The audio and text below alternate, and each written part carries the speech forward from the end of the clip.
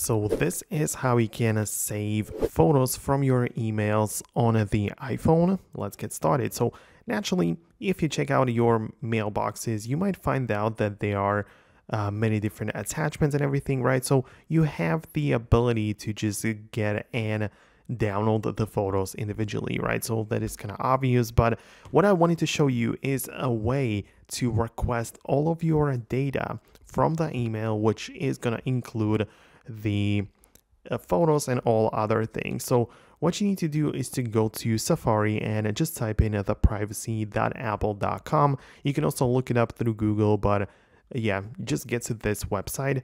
Make sure you are signed in, so you will need to scan your face most likely. That is, of course, if you are using Safari. For some Google Chrome or other browsers, you will need to type in your Apple ID password manually. But this option at the top right there, which says get a copy of your data, is what we want to essentially go through.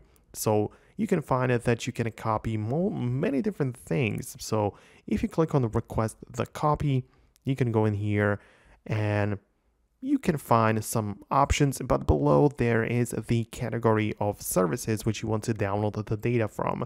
So obviously we want to find the iCloud Mail like that. So just make sure you select it and then just click on continue and request all of the data. Now once Apple gives it to you, it should contain all of the important documents and the photos or whatever you have stored in your Apple Mail.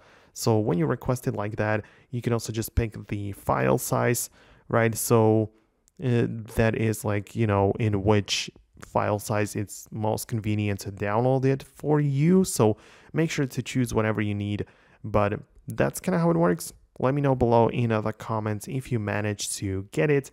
Subscribe for more guides and tips like this one, and I'll talk to you later in the future uploads.